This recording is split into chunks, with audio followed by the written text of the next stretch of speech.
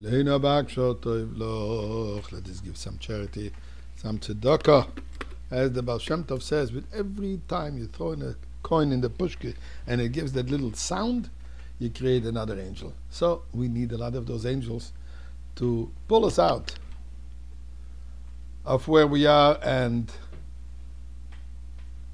get us all the way to the Geula, to Mashiach. Although it says God will do it himself, but nevertheless, it's good to have a few angels on your side. Yesterday we spoke about census. Why the Israel, Levi, and Aaron were counted differently or not counted at all. But why counting? What is the purpose of counting the Jewish people in the desert a number of times? We're not up for elections. Moshe Rabbeinu was not up for elections, that he needed to know who votes this way, who votes that way, and how to be able to manipulate these matters. Excuse me the pun. But what's the idea? In fact, the book Bamidbar, the fourth book that we just started reading this week, as of Shabbat Bamincha, called Bamidbar means in the desert, yet in English we translated numbers, and in fact it's a proper translation. The Shalom HaKadosh,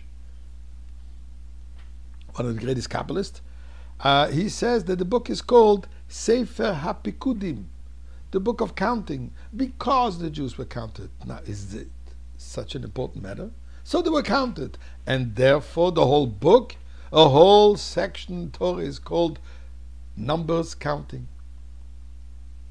But here is a very interesting halacha. But please listen carefully not to make a mistake here. Assuming you're cooking a pot of chicken soup, good old Jewish penicillin, chicken soup. At the same time, in the good old days before milk was pasteurized, we used to cook the milk, for those who maybe remember that. So they put up some milk to cook. And if you don't know milk, if you let it cook, it boils over and it could go very high. So by mistake, a drop of milk boiled over and fell into the pot of chicken soup. You panic. Oy vey, trefe. Then you call the rabbi.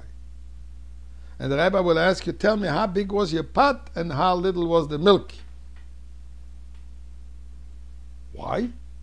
Because the halacha says, if there is 60 times more of the chicken soup than the drop of milk that fell in, then it's called botel b'shishim. It's nullified. Has no consistency, has no presence, has no taste, has no color. It's as if gone. Completely lost its entire identity, its consistency, its presence. Now, obviously, if it's a tiny little piece of cheese that fell in and the cheese is floating, then you can't. Then it's not botel b'shishim. Now, let me just clarify. Please, don't start pouring into your chicken soup a little drop. It's only if it happened by accident. Now, assuming you have another issue, you bought a few dozen eggs,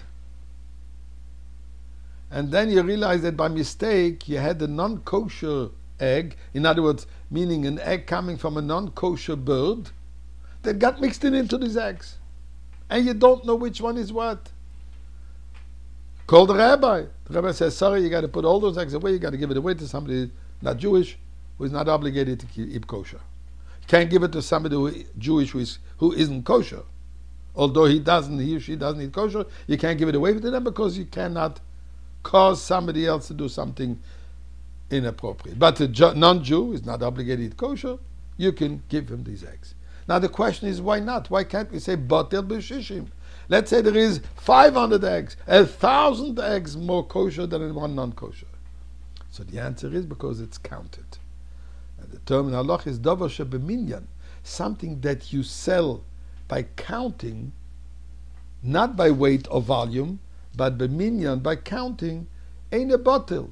can be nullified. Why? Because you count every individual. That means every individual has its value, its consistency, its identity, and it's not lost. I don't know which one it is, but not because of my lack of knowledge makes it that it's not there.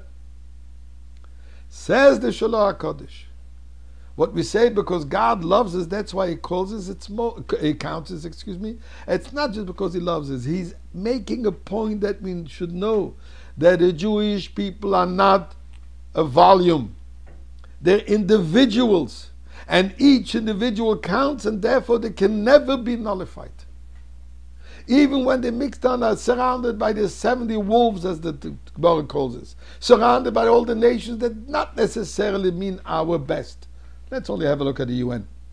Nevertheless, we have to know that we are no bottle. We can never be nullified. We always stand out and we always exist, and we will always exist.